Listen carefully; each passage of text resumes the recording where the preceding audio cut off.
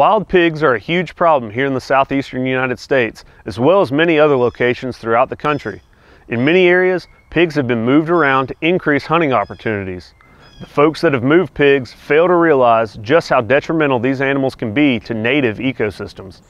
Pigs directly compete with deer for both soft and hard mass and can cause a negative impact on fall deer forage availability.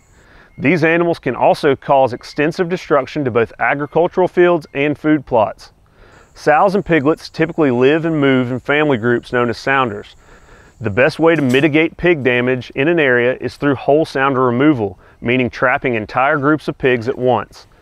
The most effective trapping method today is the use of large corral-style traps with drop gates that can be monitored and triggered remotely via live feed video.